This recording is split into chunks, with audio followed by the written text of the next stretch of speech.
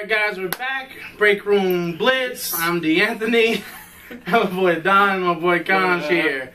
So we just stayed up all night to watch Walking Dead Season 7, Episode 4. What are you doing to me? We're in 4 episodes now.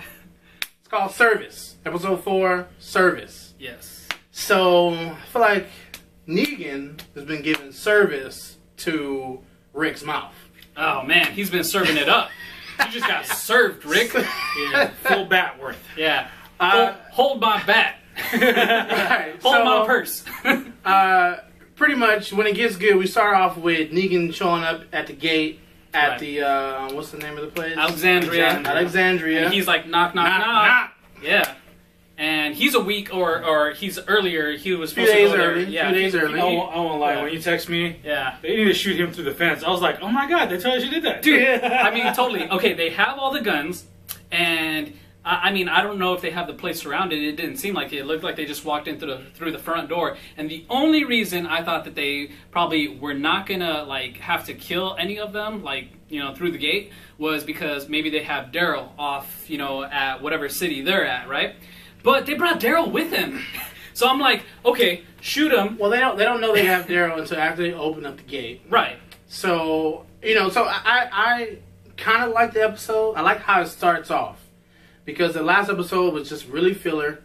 So now we get back to the actual meat. We get Negan, we get Rick, we get the rest of the crew as far as what they're going to do in Alexandria. What is the preparation like? Mm-hmm. Do people want to leave? Do people want to stay? What's going on? So now we get a viewpoint. Yeah.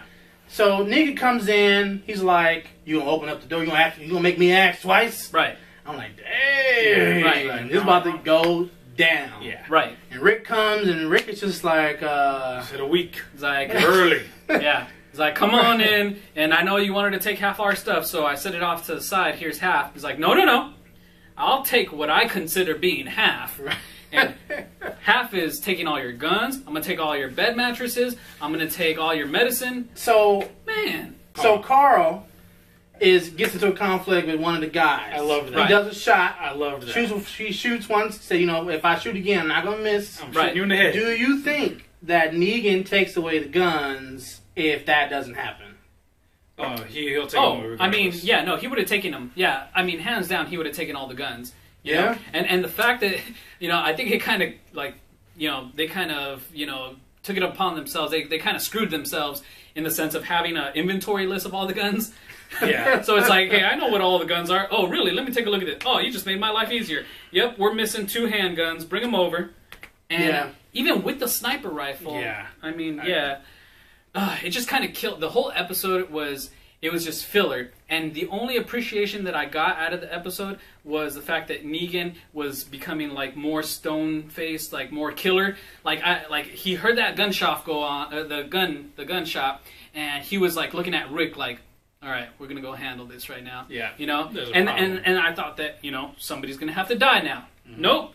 Move on. So, let's go collect all the guns. And I thought that they were gonna kill the chick keeping inventory. Nope. Move along.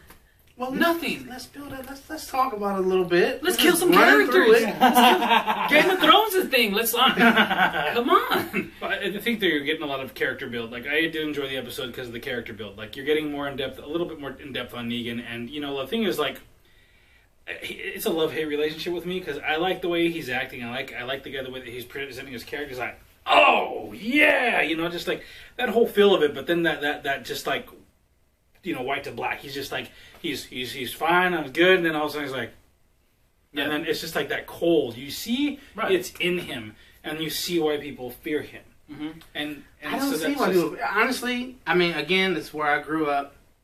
Someone looking like that, doing all this animated stuff. People who are most animated are the ones we don't need to fear. Yeah. You run your mouth. Right.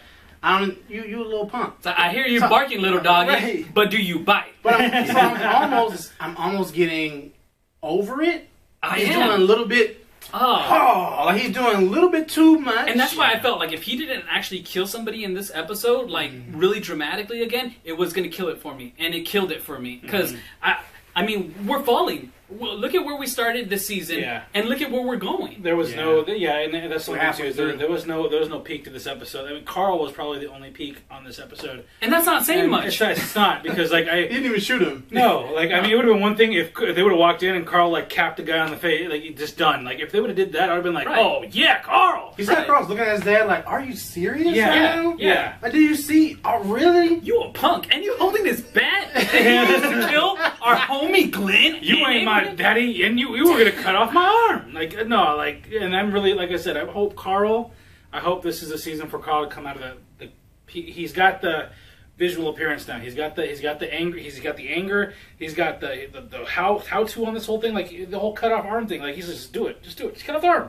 I'll get something else. Yeah, what I did like about what we got from the movie. So we got how broken Rick is. He's a broken man. Scared.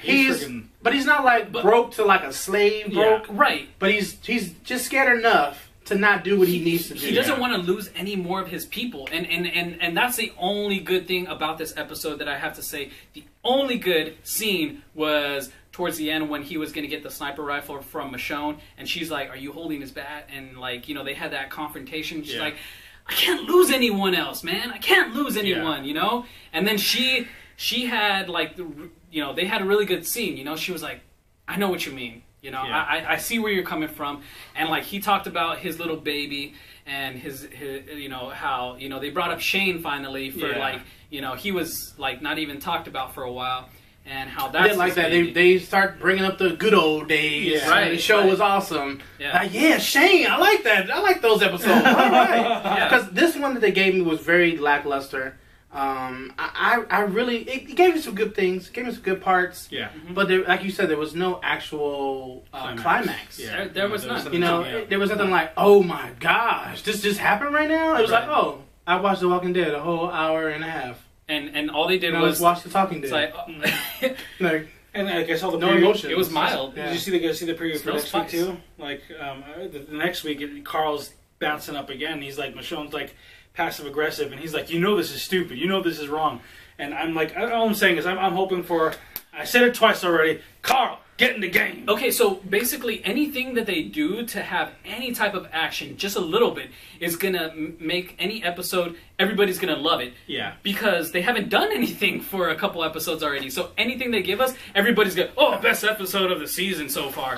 I think the people like the pace. I think that a lot of people did not like the first episode. And they like this peaceful Armageddon type of show. And I don't understand it because that's what I get when I go online and I'm seeing, what are people saying about this? What are the actual fans saying? What are they tweeting? They're tweeting positive stuff. I'm like, are you serious right now? I'm not on that page right now. Everybody's turning over docile, and I get that, you gotta tread softly so that you don't kill your whole entire family, basically. They're a family in this new post-apocalyptic world. And I get you have to tread lightly, but I don't need these little tiptoeing episodes, And I don't know. I compared to so many other seasons that they've given us, this one is just taking a downward spiral. I like this one is on par with the previous 2 seasons. It's all I don't know what happened. It's all build up after season 4, but it's just they give you one good one, and they all just go down from there. And then the half of the season ends, and then they give you a good one, and it goes down from there. And I don't like it, but I am trying to pick out things that I did like, are some contrasts, like the okay, so I loved how the priest... I was just about to say that. I was going to say the priest. He's like, where's that girl at? What's her name? Oh, it was a shame. What happened to her? Right. And he's like, do you want to give your respects? Yeah. And I'm like, she died? She died? She died. You're like, what? Honestly, I was like, what? Yes, another one. So that was Maggie. Yeah, so Maggie. Everybody thinks that Maggie is dying, but I mean, obviously, we find out that that was just a fake grave. Now, and he's like, I'm glad that I had to, bury a fake grave. Another reason why I don't like the episode is because you give away all the guns. Right. He says, you know what? And Rick is like, we got to give him all the guns. You got a gun? Let's go ahead and give it to him. Right. What are you doing with that gun? But do you think... I think that the same outcome is going to happen when he finds out that Maggie is still alive. So if he would have found out that someone had a gun... Right. Same thing is going to happen that now they're going to find out they have Maggie. Either way, you lied to him. Correct, him. You lied to Negan, and that's a betrayal. Correct. So we might as well just fight, man. Yeah, that's the thing. Like, keep a couple guns, and Rick is definitely the way he's acting. Like I hate like in parallel. Just gonna toss in there, but Game of Thrones, he's pulling a freaking Eddard where he's just he's not playing the board right, and and I get it. He doesn't want to lose anybody. He's over emotional, much like Daryl was in the episode. Daryl is just lost right now. He doesn't know what to do. He is. He's dead inside. But then you can't be the leader. No, well, you know what? And Gabriel too. I'm sorry, just to bring up Prieston again. Yeah. That part where he's also, what's the plan? He's kind of telling Rick like, we're gonna be fine. We're gonna rise up against it. And it's funny because this character has been the character I've been wanting to die. And this episode, I'm like, even he has hope, Rick. Like, I'm like. All the strong characters. We got Daryl. I mean, physically, Daryl's a broken man. Oh, yeah. He showed up and he had 2 black eyes. He was puffy and he looked beat to hell, wearing just like his own filth. I mean, he hasn't taken a shower in like months. I don't know how long it's been. He's definitely out of it. Did you see when they've been feeding him dog food? The gun at him, right? And he's just like, man, get the fuck out. I know. Like he just like I'm not even here. I'm just gonna just go through the motions because I have to. Yeah. But I really don't know what's going on. That would be that would be a relief if basically, I mean, thinking about where Daryl's head is, if he were to get killed, at this point, whatever, he's just like, kill me. I don't whatever. think he wants to die, but I'm just gonna get through this no matter what happens. I'm going to get through it, and I'm not going to let a gun point in my face affect me. I'm not going to let people tell me what my name is affect me. Right. I'm just going to get through this, because it's going to end one day. And I feel like that's where his mind is. It's like, get through it. Right, yeah. Mm-hmm. And so I did like that. I like how he didn't break at the end. He was like, well, if Daryl can convince me, right, I'll let him go. Mm-hmm. And Daryl was like, nope. I don't, cause, just say the word. Because that's going to be him breaking. Right. Yeah. And I'm not going to break. Whatever happens, I'm getting through this. Yeah. Right. Unless Rick takes my hand and say, let's go, I'm just going to get through it. I'm not going to be groveling on the floor to go with them. I'm not going to be scared of certain things. I'm just going to get through it. So I did like that part. But I did not like, for sure, at the very end, when Rick is trying to act all hard with that other guy for holding the guns. Oh, yeah. He was like, say that again and I'll kill you. I'll punch your punch all your teeth out. Yeah, I'm like, really, Rick? Yeah. Well, there's flashes of Rick, though. Like, so that's the thing, too, is we've known Rick as he's progressed. In the beginning, he was trying to figure shit out. He took lead because people just put him at that point. And then it got to the point where it was uneasy, and he had to get hard at one point. And now he's almost becoming Negan, because Negan has that switch immediately. So it's different, though. Rick has the I'm scared, but then he has those moments where he's clenching on the bat, he wants to do it, and then he stops. Yeah, but but that's a shadow. It's out of his character to be. So a real man stands up no matter what. So all of a sudden, since you know you can beat him up, now you're going to be all a bully? Well, let me take a step back. I don't like that. I mean, you're putting Rick in like this situation where he has to think about everybody. Like really good. And I mean, if he has his own people, thinking that he's not a leader and actually insulting him, like this dude that actually insulted him.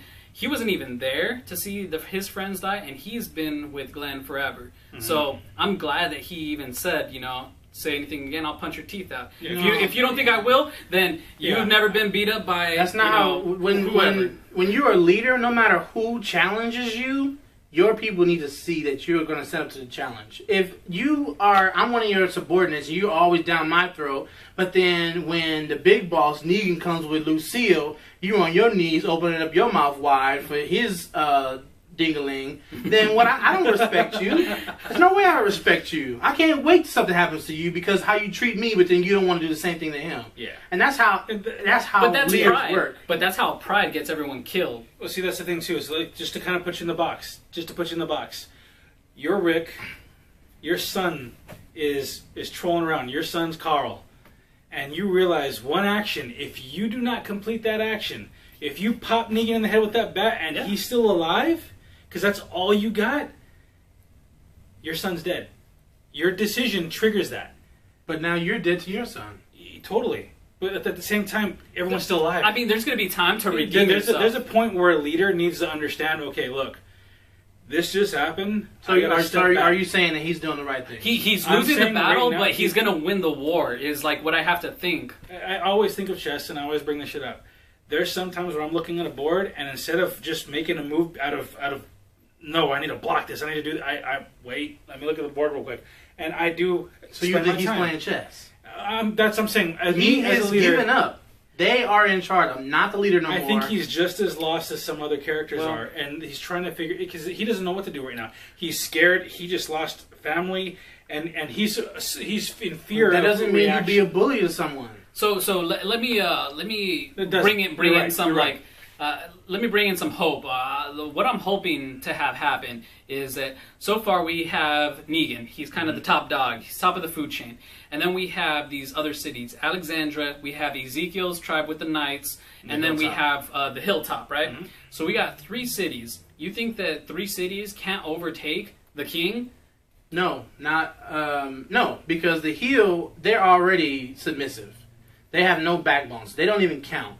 So all we really have is Rick's tight group and some other people they might have trained, which are not soldiers, and then we have the Knights. The Knights already know they're not really. They don't want to take that risk because they don't have the numbers that Negan does. Mm-hmm. So no, not especially that they don't come together, and they're too far apart and they're too broken right now to really come together. So I don't think that they can overthrow them at the moment. I think that.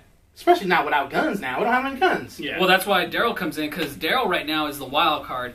And if Daryl just sticks it out, then he knows everything. And Maggie, she's like playing a kind of like low-key role. I mean, she could be over at the hilltop trying to rally that hilltop, rally the troops. Hey, man, you know what? I came over to you like halfway dead. I got a baby. I just saw my husband get his brains bashed in. Can you come help us out? Because, we're about to like rally up. I'm gonna go fight. If you're not with me, then you're gonna watch me get killed. Yeah. Maybe. I mean, it's only been 3 days, maybe 4, maybe 5, because we know it's not a week.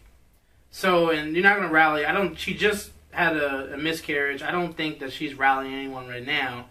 Maybe later on episode 10, because it's not gonna be any episodes after this, because we only have 4 more. Yeah. All I'm saying is, if I don't see that tiger tear someone's face off, I'm gonna be so mad. Oh, you'll get it. I mean, according to the comics, because I was, relating in the comic series, they also did something that I thought they were going to do, because the thing is, and maybe they're going to do it in another encounter, but the thing is, in the comics, Carl ends up sneaking into one of Negan's trucks and going back with him. And this was the episode to do it. So I'm really curious where the story is going to go now, because... you have Maggie, she's a wild card to me. The reason why is because she's got the best motive out of everybody. Her husband's dead, she saw him die. Rick's broken, someone else has got to rise up, so I'm honestly hoping to God it is Carl.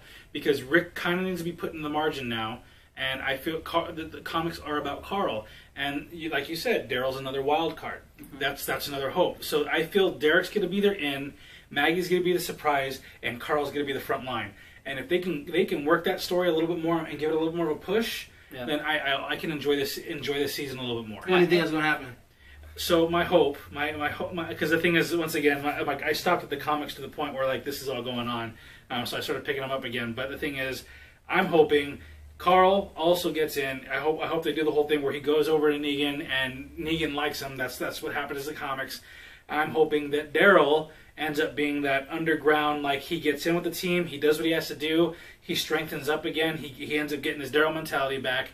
And Maggie, I want her to be the one to fucking cut his throat. What I'm asking is, when do you think it's going to happen? Can I expect this? I'm hoping by episode 8. I'm honestly thinking, are we going to 16? They're going to do it. They're probably going to get it up there. They're probably going to set the borderline like they did last year for the frickin'. They're going to set the borderline by the end of the season. This next 4 or 5 episodes. How many episodes do we have left? I think 4. Yeah. 4. Yeah. So they're probably going to maybe trigger off something the next episode with Carl, and then they're going to bring in the whole Daryl Maggie thing, because we still haven't met up Maggie and Sasha.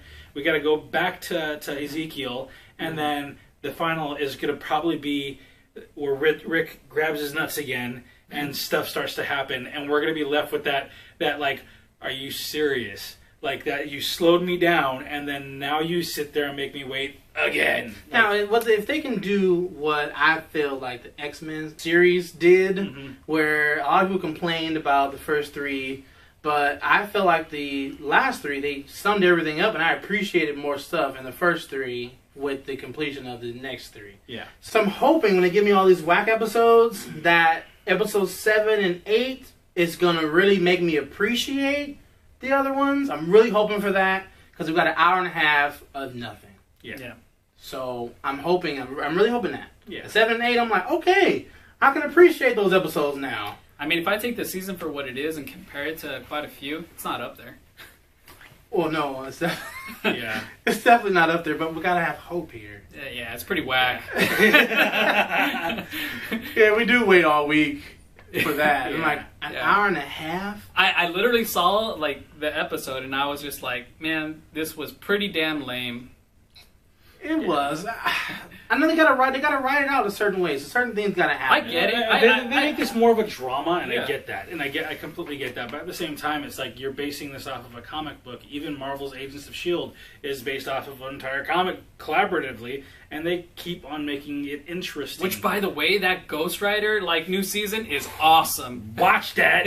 I haven't watched it yet. Oh, I'm I'm telling you. That's pretty dope. But back to Walking Dead, not the But that's why I think they're trying to gain a female audience because a lot of women don't want to see all that gore. They don't want to see someone's head get bashed into the mush. You know, so yeah, I can only count the amounts of women that cried. I could care less for that, but I mean, just like the movement, like okay, why am I going through these slow motions? Like I get it. Okay, like Daryl's broke. I just feel like we can like sum this up, but it's just like elongating this whole process. It's just like I don't know, meh. But I mean, maybe with the next couple of episodes, we're gonna have that finally moment, and like that's one moment I call like in some movies and stuff. It's like finally, like when Negan was talking, and then Daryl went bop.